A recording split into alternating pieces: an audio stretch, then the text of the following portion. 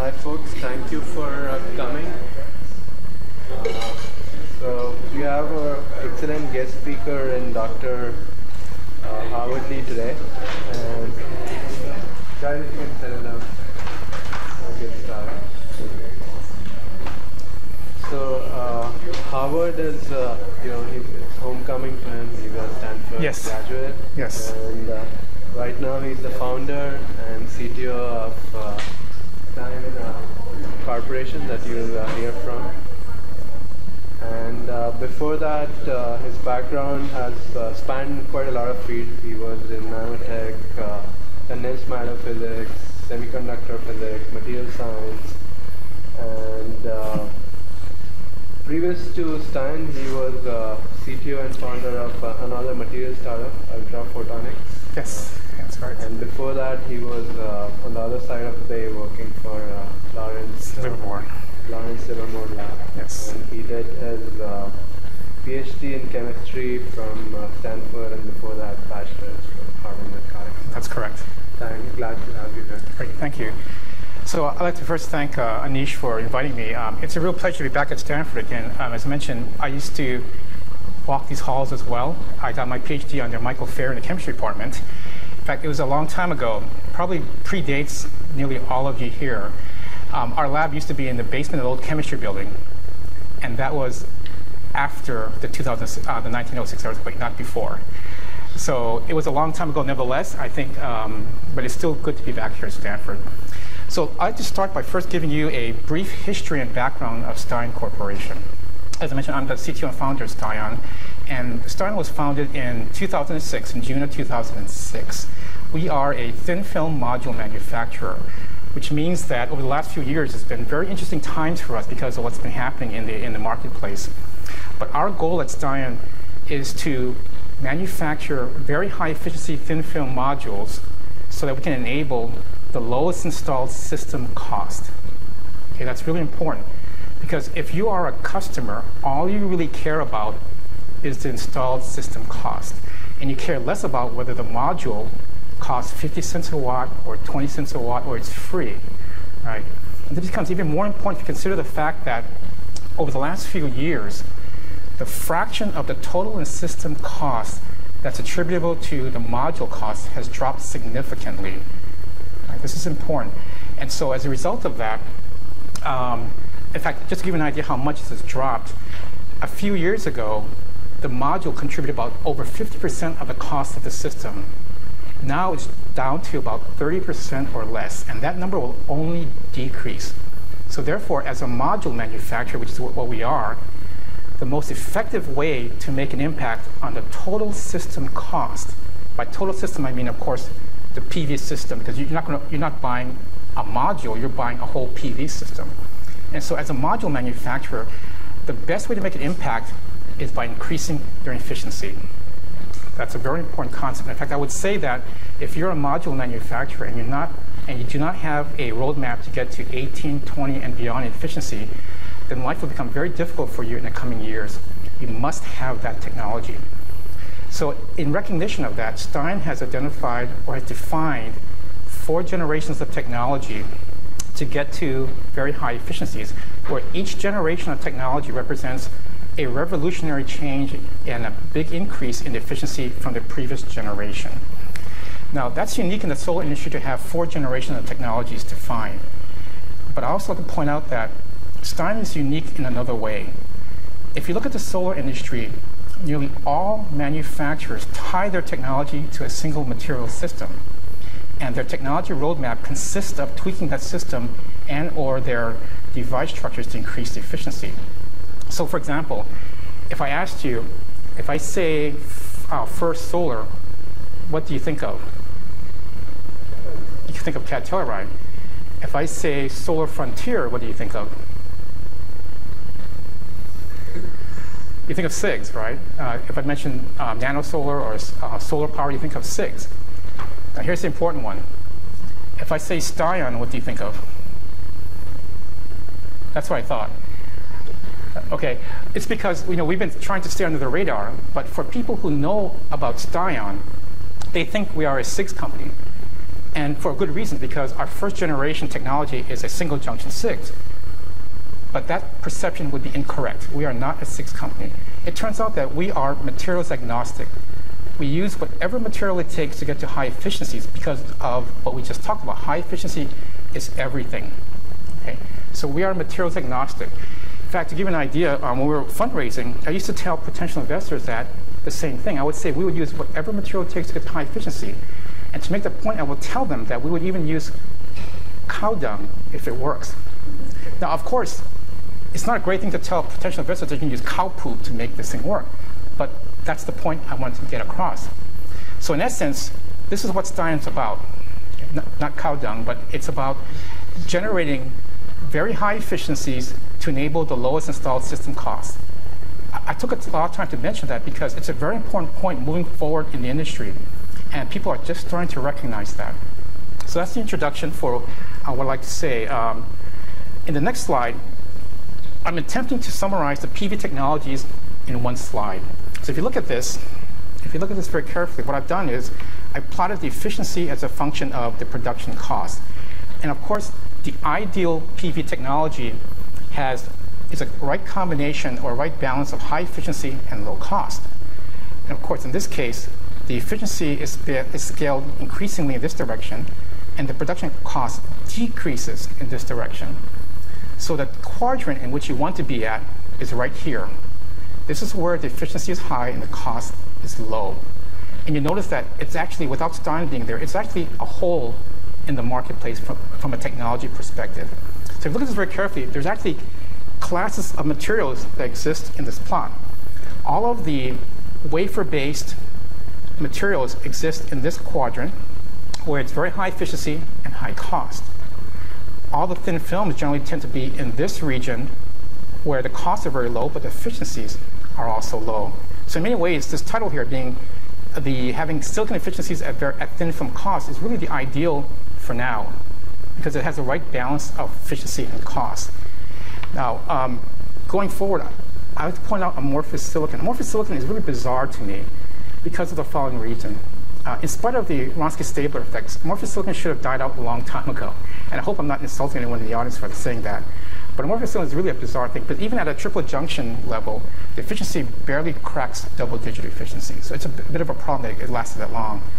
But if you look at thin films, which is what I'm talking about today, most of them are in this region here. Cat Telluride, First Solar, is the king of thin films for good reason. They do manufacturing very well, and they do everything very well. Unfortunately, Cat Telluride, First Solar in particular, their efficiency is about 11%, which is very low. Okay. However, I should point out that very recently they announced a breakthrough in the laboratory in which they got up to about 17%, I believe. And so we expect First Solar to move into this quadrant very, very soon. On the other hand, if you look at Stion, which many of you have not heard about, clearly, and that's all right, our Gen 1 device is a SIGs single junction device, and it's just barely cracking into that first quadrant, this quadrant right here. It's at 12 to 14%, but our Gen 2 happens to be a Tandem, which I'll be talking about in greater detail, and that's at 18 to 22%. That is a thin film result. And that's clearly within this region, and it clearly competes in efficiency with crystalline silicon, but it is at a much lower cost. Okay. So having said that, I'd like now to introduce you to the 4 generations of technology that Stion has defined for a company. Here I've plotted the efficiency as a function of year. As I mentioned, Stion was started in 2006. And each of these lines represent a generation of technology for Stion. This is the Gen 1 technology. This is the Gen 2 technology, which is the Tandem. And this is the Gen 3. Gen 1 is a single junction SIGs and is currently in production in our facility in Hattiesburg, Mississippi. If you're interested in why we moved to Hattiesburg, come talk to me later. There's a lot of interesting anecdotes behind that. But nevertheless, it is currently in production. You can see that it is very efficient. This efficiency range represents the typical thin film single junction efficiency. This represents the typical silicon single junction efficiency. So you see that even for a single junction device, thin films, we are competitive, at least with the lower efficiency silicon. Our second generation technology, the Tandem, clearly exceeds that and will even grow even better. A third generation is meant to be at 25%, and the fourth generation is intended to crack 30. Keep in mind that what I'm talking about here is unconcentrated PV efficiencies in which the panel size is a square meter. So it's not limited by the size of the blue that you can grow because it's thin film. This is meant to be a full-size panels that you can put on your rooftop and for utilities, anything of that kind, non-concentrated. Okay. So let me move on and talk about tandems and multi-junction devices. Okay. Now, first I'd like to comment on high-efficiency PV devices. So please let me know if I'm saying anything that you understand here. But the important point here is that the highest efficiency is achieved only when the photon is absorbed at the band edge. And you can see this in this diagram here. This is the conduction band, this is the valence band. If the photon is absorbed above the band edge, then hot carriers are generated in both bands. These hot carriers then undergo very rapid, non-radiative intra-band relaxation to the band edge, from here to here and from here to here. That's because of the very strong electron-phonon interactions that occur involving acoustic, optic, and in some cases, localized phonon states as well. But the important point is that that non-radiative relaxation is very fast, so fast that it occurs on the order of picoseconds to hundreds of femtoseconds. And it's so fast that it relaxes down, all of the hot carriers relax down before you can extract the carriers from the conduction band or the valence band. Therefore, you lose all of this excess energy above the band edge as heat, and the efficiency drops. And in fact, it drops significantly, depending on how far above the band edge that you are. On the other hand, if you are looking at band edge excitation, as indicated right here, clearly there's no intra-band relaxation occur, no heat is generated, and the efficiency remains high. So the important point here is really that if your light source is monochromatic, then the best efficiency is achieved by an absorber in which the band gap matches the photon energy. On the other hand, if your light source is a series of discrete states, let's say of n discrete photons, then the best absorber you can get would be n absorbers in which the band gaps match photon energies. Now, if you look at sunlight, it's horrible. Why? Because it is polychromatic over a very broad spectral range. That is the hardest thing to do. So what do you do in this case? The best thing you can do right now is to make n as large as possible that is commercially practical. Ideally, n would be infinity, in which case you would lose nothing. And we'll talk about that in a little bit. But that's not very practical. And besides that, it's a proper balance between efficiency and commercialization. With higher n, a lot of unfortunate things happen. The costs increase, the manufacturing complexities increase dramatically, and the reliability decreases. So from our perspective, the best compromise occurs when n equals 2 or 3, basically a tandem or a triple junction device. And that's because the differential efficiency gain from higher order multi-junction devices do not justify commercially getting there. That's a very important point. This is real life. Things are never perfect. This is how it is, right? So if you look at now the efficiencies possible with multi-junction devices, this is a plot I've taken from another person's plot, so I can't remember who it was, but nevertheless. This is a plot of the detailed balance efficiency as a function of the number of junctions or the number of absorbers that you have. And in this, you see two plots. One is one sun excitation, and the other one is maximum solar concentration. Let me focus on the one sun. And this represents a table of the efficiencies for 1, 2, and 3 absorbers and an infinite number of absorbers. Right? So if you look at the one sun excitation, look at one absorber, you see the Shockley-Queisser limit here at 31% efficiency. That's what it should be. As you increase the number of junctions, the number of absorbers, clearly the efficiency increases because you're absorbing more sunlight more effectively. But if you look at this very carefully, the slope of the tangent to this line decreases as you increase the number of junctions. It's basically sublinear in this case.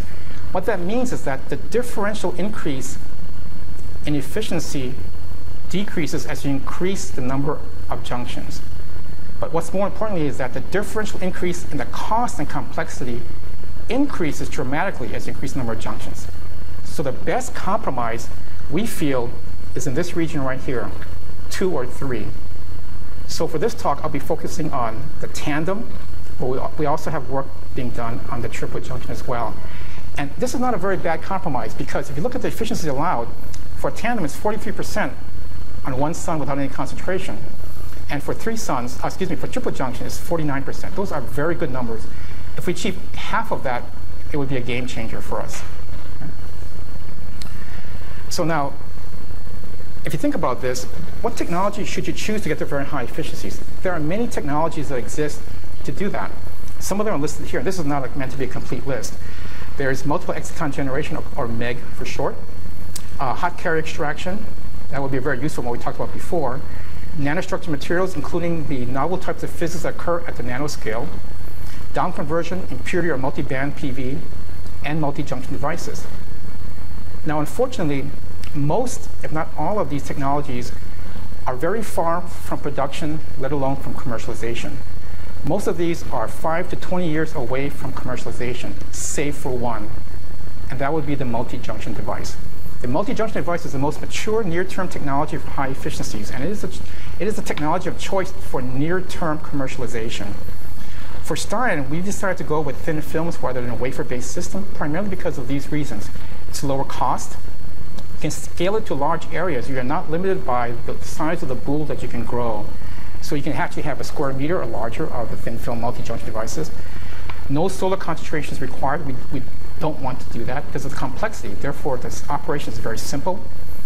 And for thin films, the lattice matching is not anywhere near as critical. So there are a lot of very good reasons why we went to thin films, multi-junction devices. What are there again? Multi-junction because it is the nearest term technology to high efficiency. Thin films because of all the reasons that we listed here. So for Stion, we're focusing on 2 and 3 junction devices, primarily because, again, the efficiency gains with higher order N do not justify the increase in cost and complexity and the decrease in reliability. So for the rest of the talk, I'll be talking about the Tandem.